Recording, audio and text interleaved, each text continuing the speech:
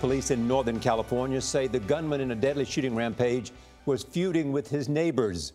They were his first victims. He targeted 7 locations in the rural community of Rancho Tehama. They included an elementary school that went on lockdown before he came in. 4 people were killed in this assault that lasted 45 minutes. 10 more were injured, including at least 1 young student. Police killed the suspected shooter. His name is Kevin Jansen Neal. They say he chose random targets and stole 2 vehicles during this rampage. Officers recovered 1 semi-automatic rifle and 2 handguns. One of the stolen vehicles, a white truck with bullet holes in the windshield, was removed from the area last night. Jamie Yuccas is outside of Rancho Tehama Elementary School in Corning, about 110 miles north of San Francisco. Jamie, good morning. Good morning. Kevin Neal was known to authorities and had at least 1 prior arrest. His neighbors had complained that he was firing off multiple rounds just days before the shooting rampage, which involved this elementary school. This individual shooter was bent on engaging and killing people at random.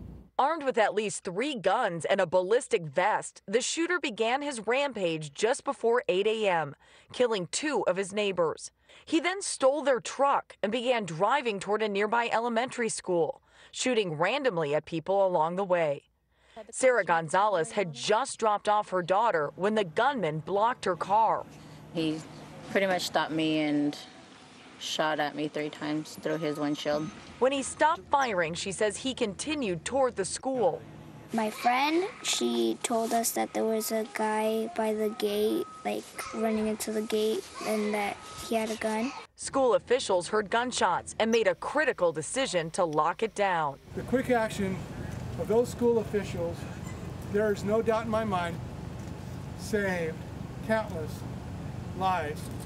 The gunman tried to enter the school but couldn't get in. He fired about 30 rounds in 6 minutes before he took off. He did shoot at a number of classrooms, which resulted in the injury of at least 1 or 2 students that I'm aware of. A short time later, a patrol car rammed the suspect's vehicle. Officers then opened fire and killed him. All of a sudden, there was just like pop, pop, pop, pop, pop, pop, and then just like a lot of gunfire. He's a bad guy, and I'm not going to glorify him in any manner whatsoever. He attacked my school. Officials are still trying to learn more about the shooter's past, including an alleged assault earlier this year against one of the neighbors he killed yesterday. There is still no clear motive for this entire incident. Gayle? All right. Thank you, Jamie.